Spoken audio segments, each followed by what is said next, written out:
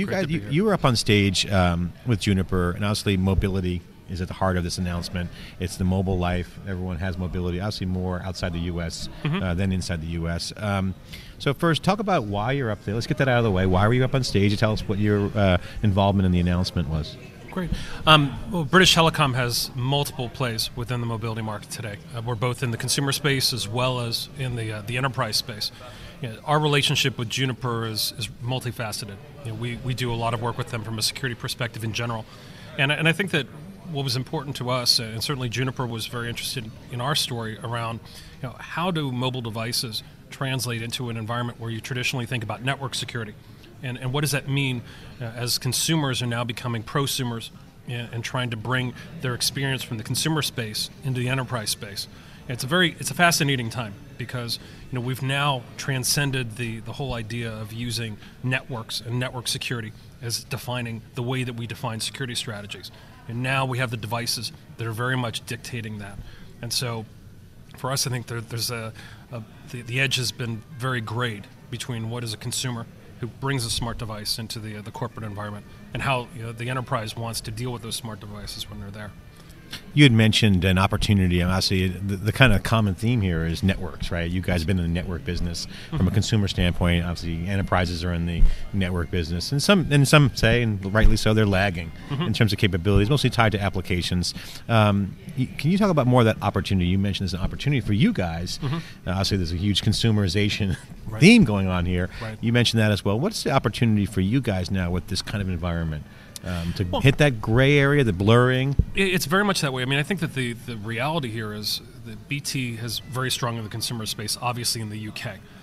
From an enterprise perspective, we've actually been in mobility with Mobile Express for well over 15 years.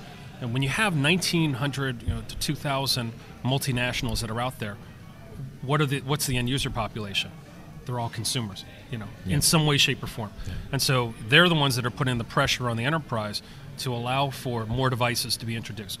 So the opportunity for us is to gain that expertise not only in the consumer space in the UK, but to be able to embrace the smartphone technology, to embrace what's happening with these devices in the enterprise, and offer that as a service. And I think that we see that as sort of a continuum of how we're already offering mobile security for enterprises today. Enterprises are clamoring for solutions. And so for us, the ability to be able to extend that beyond the network and saying, okay, or a branch office or a home office, or a label, whatever you want, to now say, okay, we're going to give you the freedom now to bring your own devices. We're going to give you the ability to be able to offer multiple applications to those end users.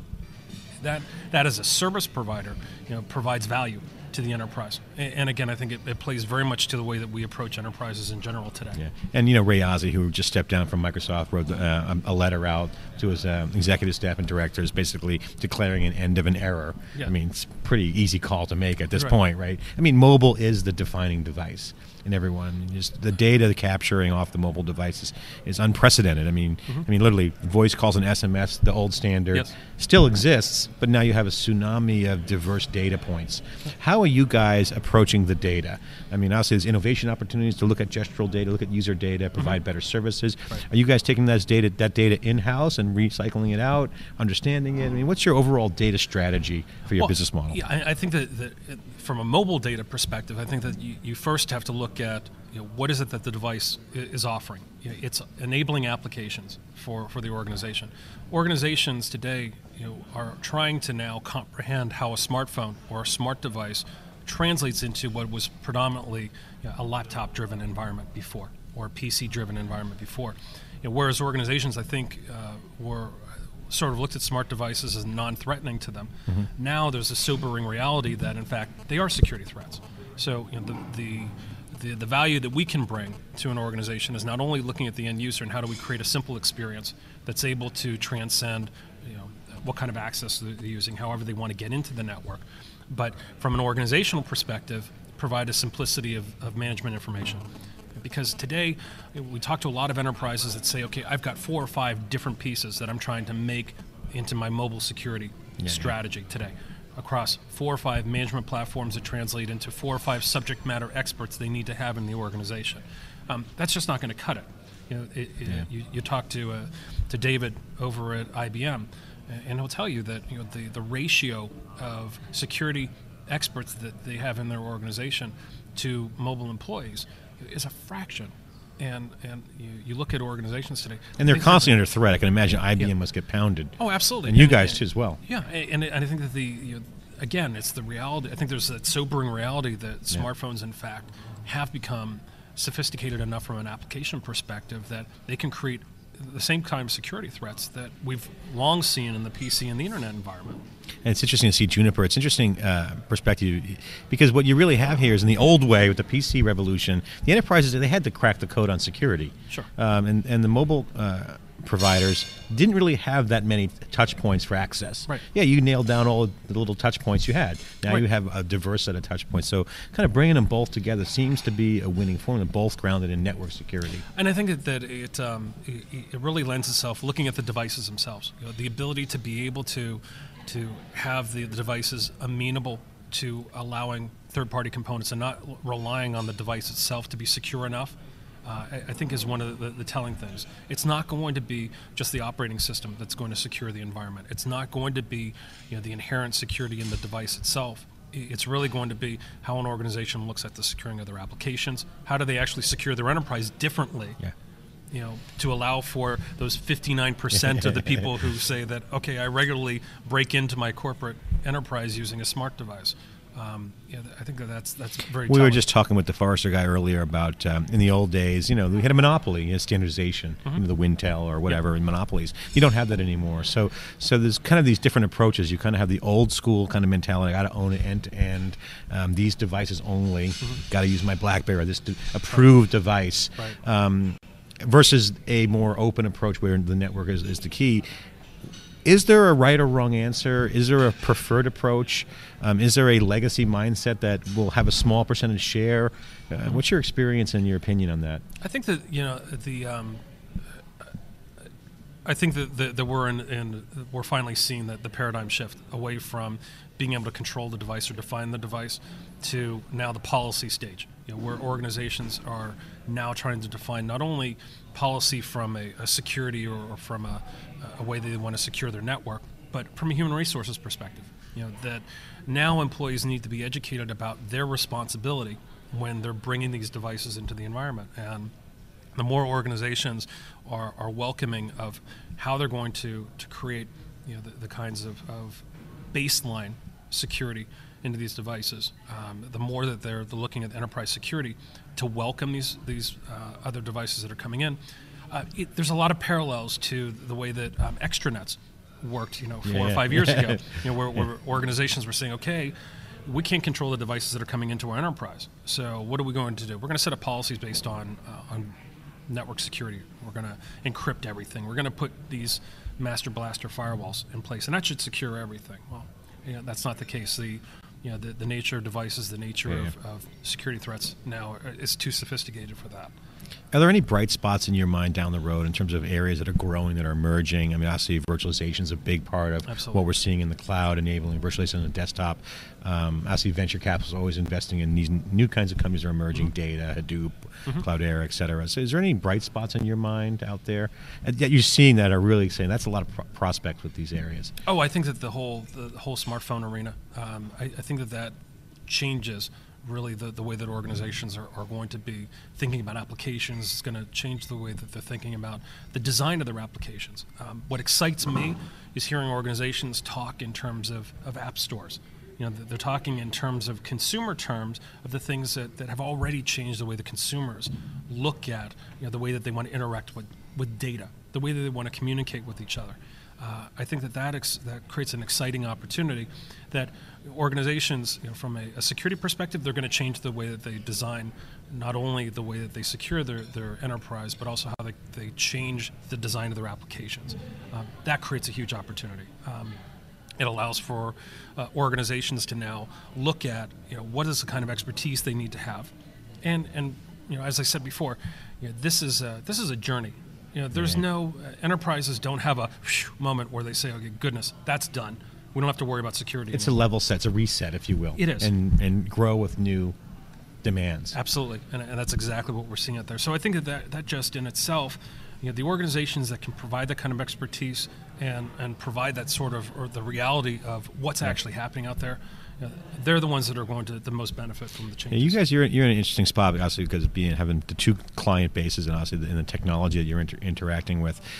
What's your advice or opinion and philosophy or angle on the consumerization of IT? In particular, obviously, there's no real debate. Consumerization of IT and consumerization of technologies everywhere. Mm-hmm. How do companies who aren't there yet, who are even not in the first step of the journey, who are old, siloed ITs, how does a company become a consumer company? Because it's pretty much agreed upon that they got to be like a consumer company. Happen. Yeah. So, okay, how does a big technology company like Juniper or like anyone else, or a bank or financial institution or a healthcare company, how do they become a consumer company? Well, I think the first thing they need to take a look at, and it's no different than how I think that all organizations that have been successful approach mobility. First, understand the applications. Understand the application environment. What are you trying to do? What is the role of applications in running your business? And the second is, where do those applications become mobile threats, and where do they become a mobile benefit for the organization? Are there certain applications you want to make available to them?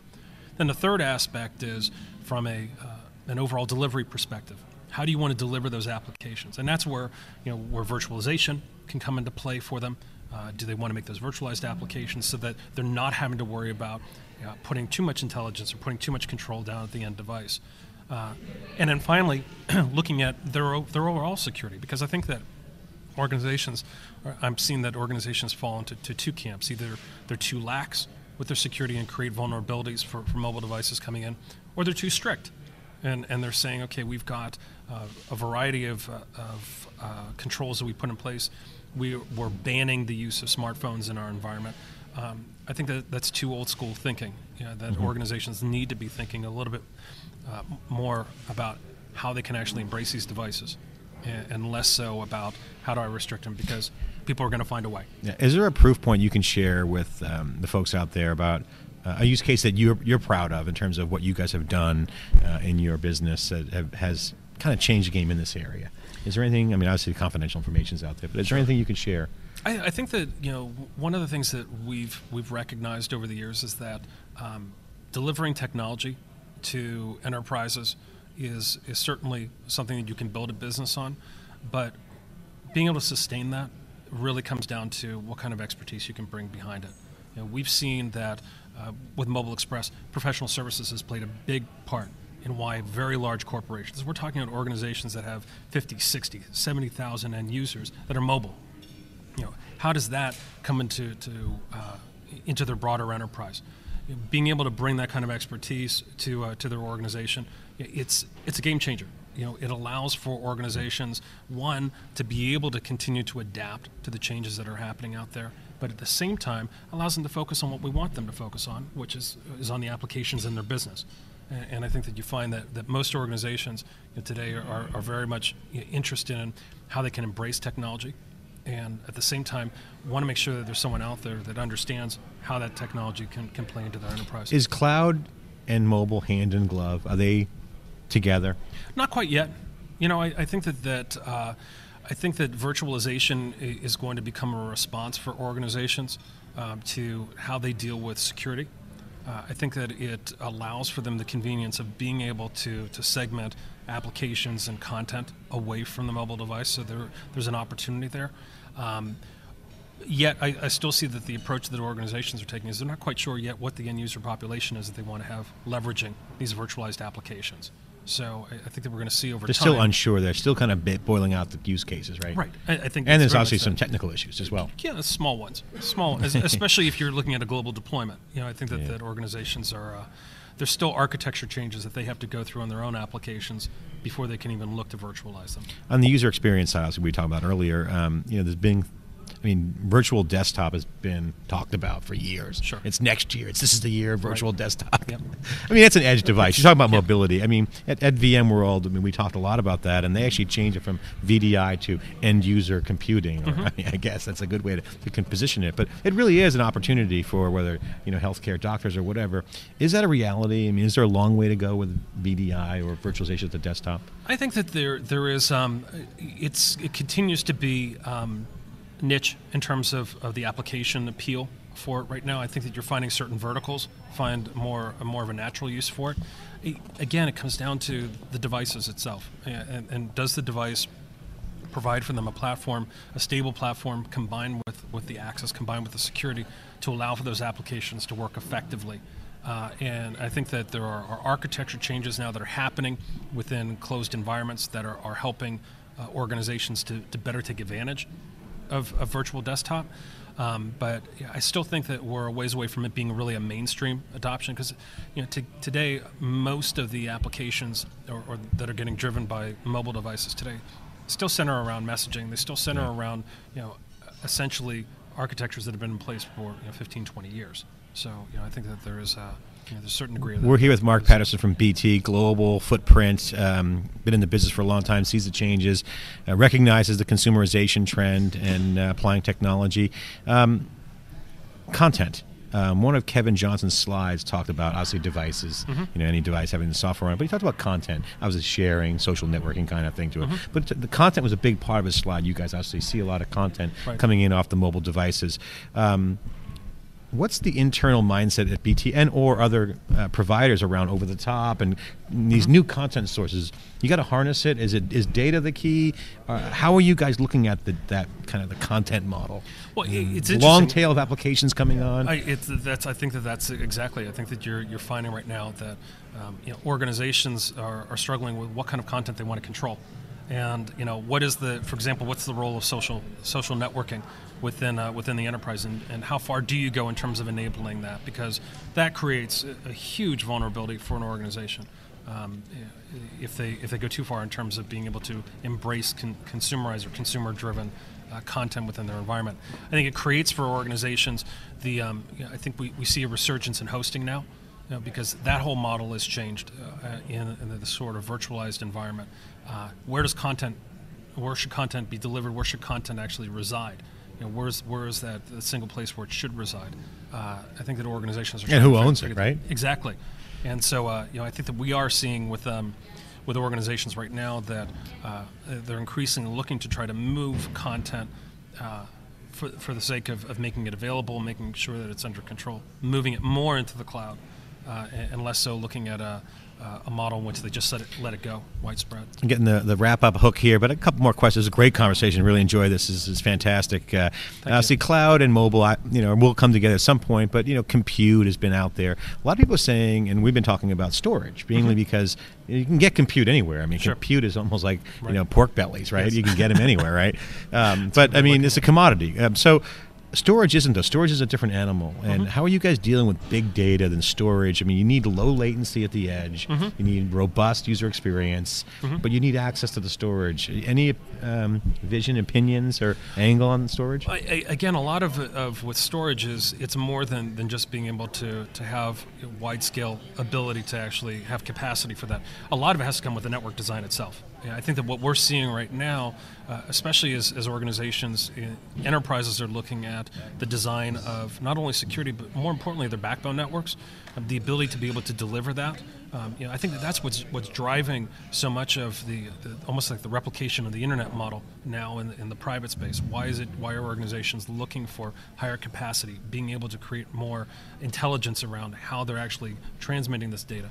I think that there are changes to the way that organizations are designing their core networks so that they can make content more distributed, so that they can make scaling out, if you will. Exactly. and I think that for multinationals, the ability to be able to make that available, to be able to look at the nature of how they run their business and what content is relevant to various parts of their business. You do see a degree of segmentation that's happening out there, which is, I think, again, solid state drives big innovation, caching layer. Yes. Et cetera, et cetera. Yeah. Okay, we're here with Marc Patterson. Really, the big story here is consumerization. BT is obviously a big player in the mobility area and enterprise. They touch the consumer. They have to deliver technology securely. New apps are emerging. Thanks so much for joining us inside theCUBE. And we're here at the Juniper event, changing the world forever, the internet forever. Juniper, that's not Juniper. Juniper's defending your data. Your mobile device and your mobile life. So couldn't help but dig in the other guys over there. Thanks for coming inside theCUBE. Appreciate it. Great pleasure. Okay.